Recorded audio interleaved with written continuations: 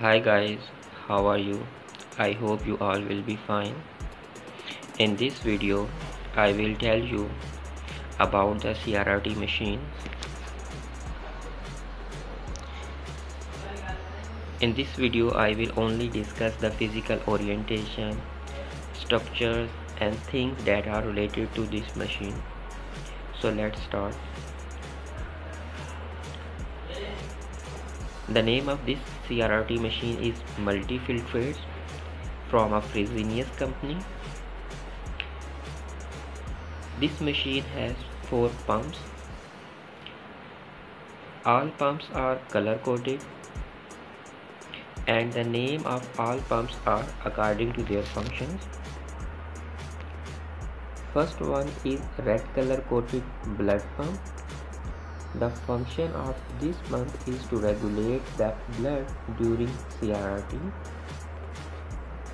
Second is yellow color coated filtrate pump, and the function of this pump is to regulate the filtrate during the CRRT. Filtrate is a waste material that comes out during the CRRT process.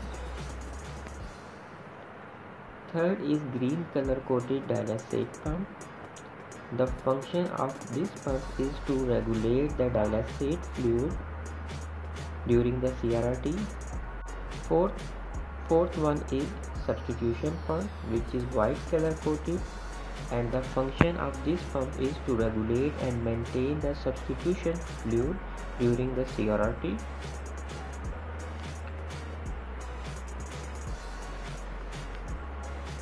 Like the 4 pumps, there are 4 pressure transducers in this machine. The function of these transducers are to measure the pressure during the CRRT process.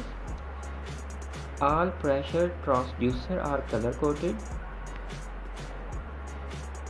First one is red color coated, which measure the arterial pressure or excess pressure. Second is white color coated pressure transducer. The function of this transducer is to measure the pre-filter pressure. Third one is venous pressure, which measure the venous pressure during the CRRT process.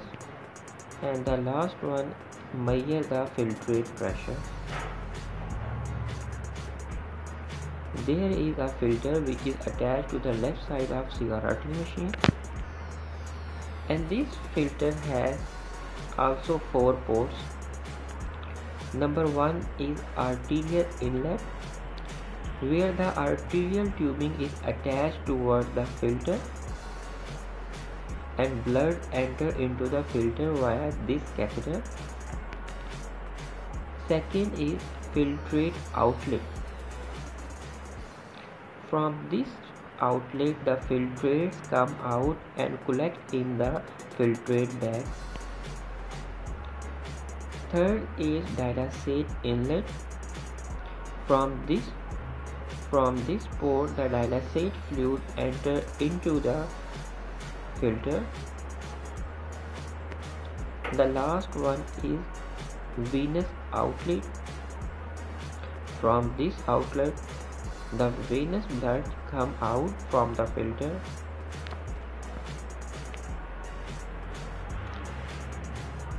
Here is an air detector. As you know, air bubbles are very harmful for human body. So this machine has a safety measures to detect the air bubble. And this is optical detector. Let's take an example how it works. In air detector, venous bubble catcher is attached, and the tubing of this venous bubble catcher is passed through the optical detector. Whenever a bubble comes in this venous catcher, air detector detects the bubble and optical detector clamp the tubing and prevent the bubble to move into the human body. So this is a one safety measure which is used in this machine. It has the 4 scales.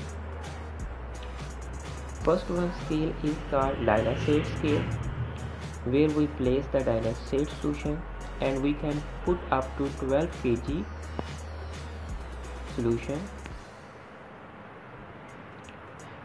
A dialysate tubing is attached to this bag, and this tubing is passed through the dialysate pump.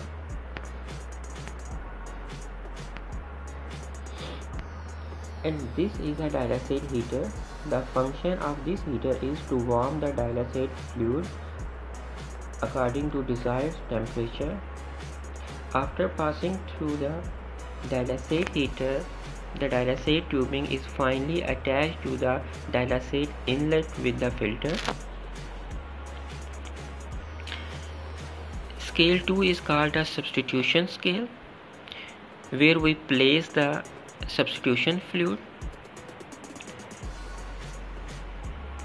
and the substitution tubing are also attached with this bag and pass through the substitution pump. Here is again a substitution heater. The purpose of this heater is same as like the dialysate heater, to warm the substitution fluid.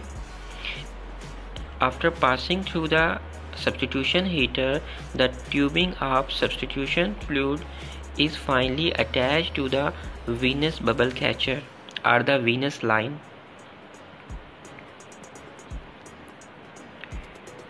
Here are two another scale, scale 3 and scale 4. Here the filtrate bag is attached which collect the waste material, and it has the capacity to collect the waste material up to 24 kg.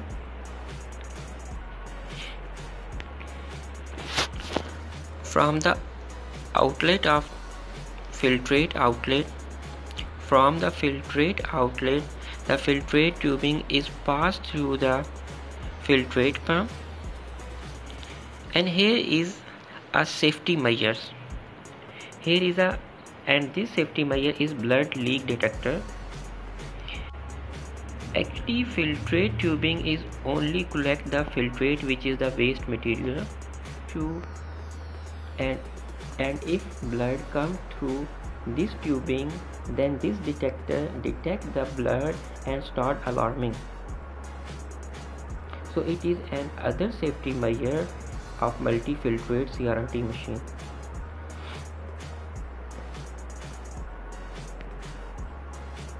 So it has a 10.4-inch LCD screen which is non-touchable and a key control. So let's discuss the key control. First is a on and off key.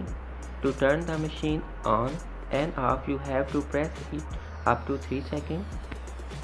Second one is start and reset. For example, if you want to reset the alarm, just press it. Third one is stop key. If you want to stop the immediate action of the CRRT machine, just click on it. Next one is mute key. Second last is escape key or return key.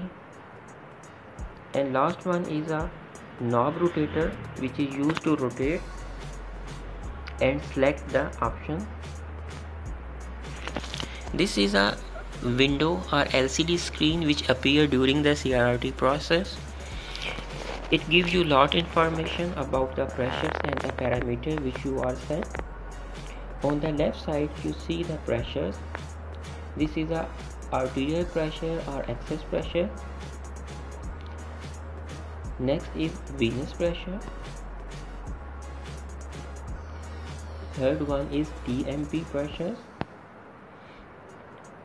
And last one is pressure before filter, or called pre-filter pressure.